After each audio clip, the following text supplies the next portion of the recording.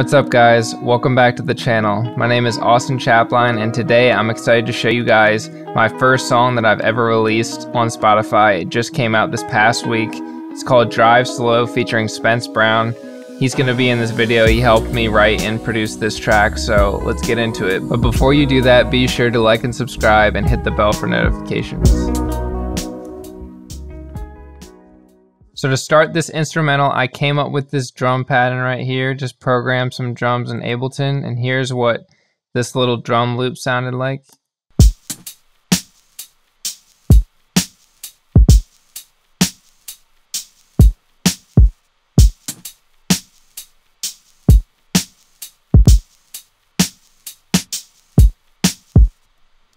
And so after I laid those down, I sent these stems over to Spence. So yeah, Spence, take over from here. All right, Spence Brown here, and I'm gonna show you guys how I did all of the instrumentation for Drive Slow. The first thing that I started off with were these chords out of my Reface DX. It's a patch that I found called Neoroads, and they sound like this.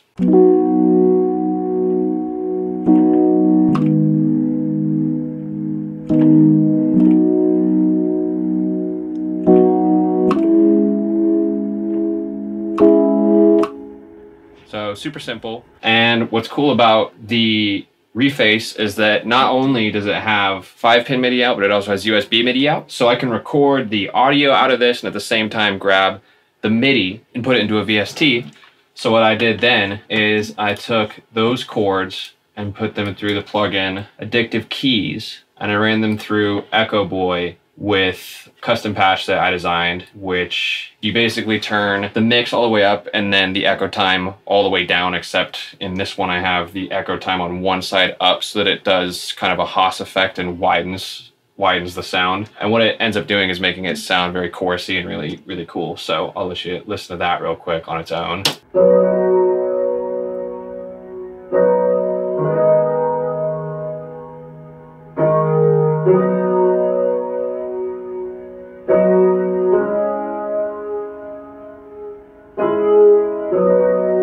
So it's got a lot of character. It sounds almost vintage, you know, so it fits in well with the vibe of this song. So the next thing I added was this piano melody that sounds like this, which just kind of sits in kind of behind everything. It's just a nice little addition. So then the next thing that I added were these little other Neoroads chords that just kind of sit behind everything else that kind of accentuate what the main ones are doing, and they sound like this. And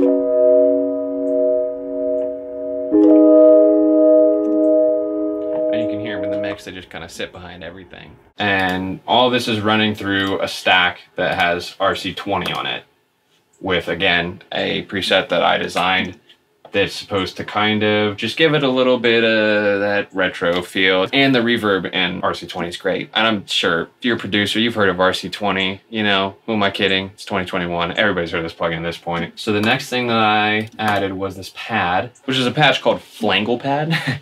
They all have really weird names. These chords are super simple. They just go like this.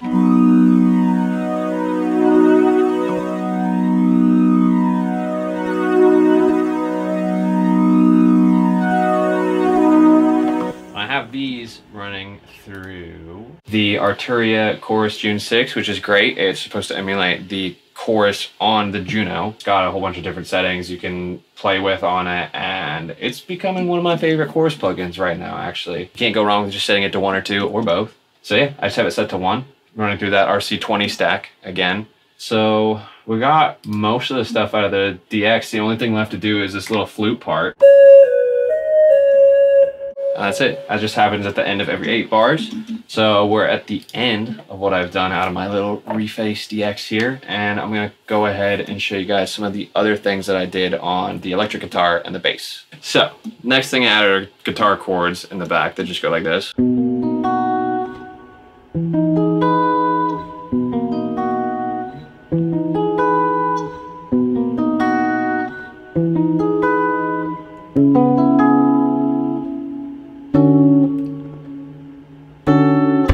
Next thing I added was just this melody that sits on the back on the guitar, which is just one note. It just goes like.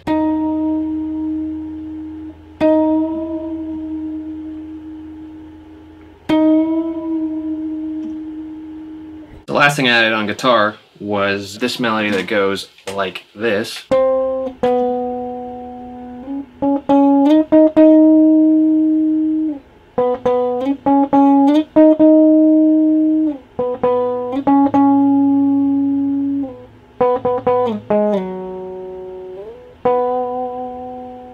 And that does it for what I did on the guitar. So next we're gonna hop over to the bass. Big on simplicity in this one. The bass line is super simple. It just goes like this.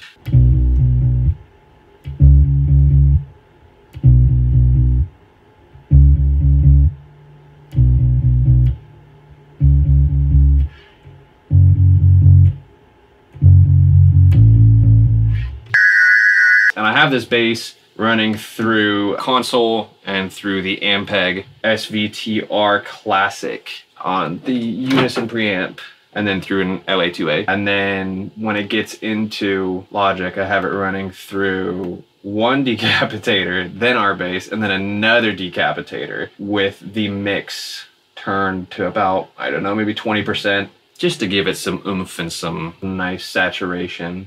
All right, so the last thing that I did was actually where the song's name comes from.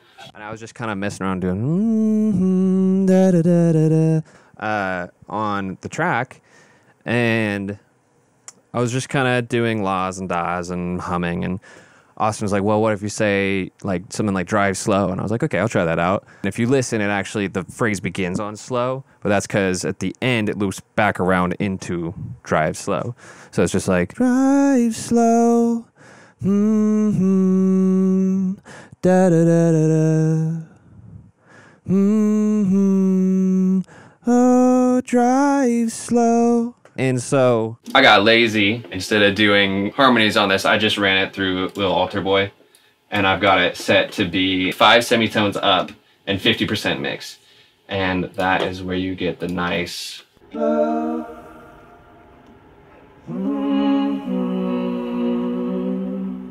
from. So I think that should about do it for me over here. I'm gonna hand it back over to Austin. I hope I went over plugins and patches well enough for you guys. Anyways, I'm gonna hand it back over to Austin, so peace. Once I got this track back from Spence, I knew I just needed to add a couple more sounds to it and then arrange it and mix it. So the first 2 sounds that I added were some transition elements. So I added this crash and this riser.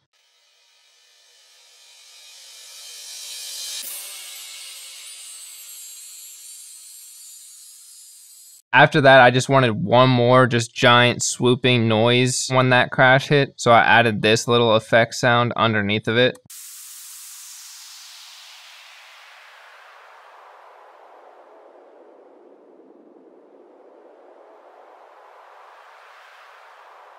The only thing it needed after that was some sort of noise, some sort of texture, whether it would have been like rain, bird sounds, whatever. It just needed an environment. So I just picked fireplace effects because a lot of times it just has a little bit different feel to vinyl, but it still adds a similar characteristic. So I just added a little bit of this.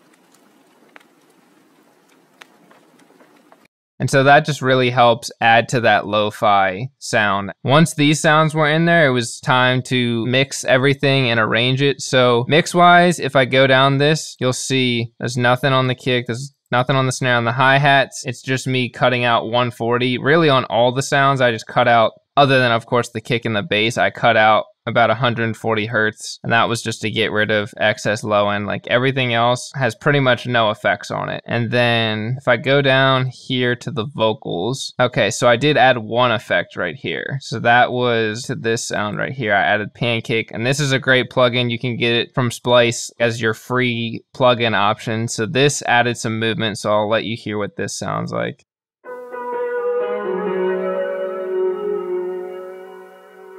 So you can visually see what it's doing there, but basically just shifting it to the sides, because there was a lot of different melodies playing in this beat throughout. So sometimes you want to just pan some stuff out there just to get a little bit more excitement going on. So As far as vocals go, I grouped them together and they definitely need a little more reverb. And so I added this Valhalla. This is like one of the best ones to use in my opinion for vocals. And then same thing here, a little bit of a cut of lows out of this and then some compression. And then I also just took the end of the word here. This is one of my favorite things to do with delay throws. And so I just copied the same compression and EQ and then just added this Echo Boy quarter note delay. So that just makes that slow at the end of the chorus just ring out with the echo.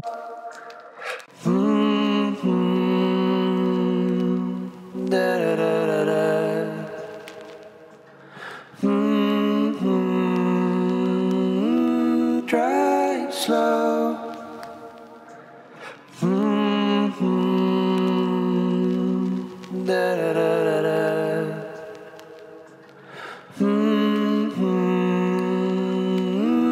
Try slow.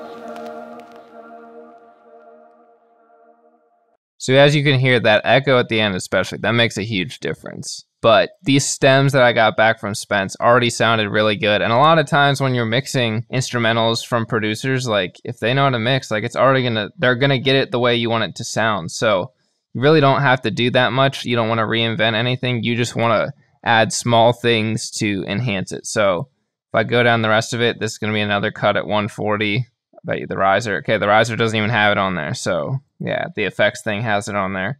Basically, I just cut out a little bit of low end on it and then just leveled things to taste. So here's my master chain. I had a soft clipper that just catches any peaks that poke out. I'm not driving it too hard. Some mixes I will drive it hard, but this one it wasn't doing that. And then after that, I added this J37 tape machine from Waves. This is a really good one to use, but I don't want to open it right now because it's been crashing my computer today. But basically, it's just adding some harmonics and some saturation. And so after that, I had this EQ just cutting out 25 hertz, cutting out 100 on the sides. This is a key frequency here to note. 140 to 160 hertz a lot of times just has some mud that you just do a little cut on your master. Don't get too carried away with it, but a little bit, you can open up and clear up your mix just slightly. So that's a pretty common frequency that you'd see on my master bus, like a slight cut there. And then there's a lot of mid-range stuff going on in this song, so I cut out -3 on it and then added 3 dB to 10K because that's just what sounded good on this. And so after that, added a small bit of compression. I'll let you guys hear it bypassed in and out, but it's a small difference. But the key here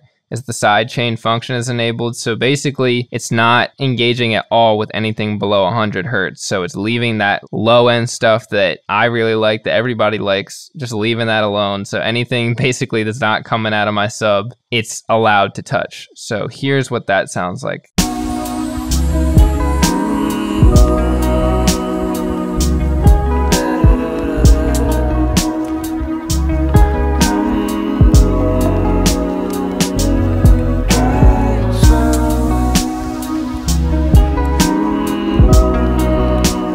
So super subtle. You might be able to hear a little bit of a difference in the tone of the mix with it bypassed in and out, but that's the whole point of this kind of compression. You don't want it to drastically change stuff. You're just adding a little bit to it. You're gluing it together a little bit. You're adding a little bit of tone. It should be very subtle. So after that, I added another soft clipper. And then last but not least, I love to use this Klanghelm plugin at the end of mixes. You can get carried away with it, but I like to use it to just sometimes open up the mix. So sometimes I might duck down a little bit of the mid-range frequency, or the mids, excuse me, and then add a little bit of side. And sometimes I'll just add a little more side because I like how the mid feels in the mix. So on this one, I ended up just boosting a dB on the side. A lot of times you want to be subtle on it. And so the only other thing that I added that isn't engaged because it was going to crash my computer doing the screen recording was this Fab Filter Pro L2 limiter. So for this one, it just needed to be gained up another 6 dB. And then here's my attack release channel link settings for this. And this preset is really the main thing that I mess with a lot. And the oversampling, you definitely want to play with that on here for sure. But the presets, a lot of times I like to use transparent, dynamic, or modern. But for this one, all around sounded the best on it. So that's the one that I ended up using. But that's how I ended up quote unquote mastering this. It's not like I needed to push it that hard. It was just an instrumental for Spotify, but it definitely got it up there to a nice, pleasant listening level. So yeah, thank you guys so much for watching. If you haven't yet, be sure to click the link in the description to listen to Drive Slow and follow me on Spotify. Definitely going to be doing a lot more types of these kind of beats on there, but also just maybe even some heavy sounding beats on there as well. But go ahead and give it a follow. If you haven't yet, be sure to like and subscribe and hit the bell for notifications, and we'll see you next time.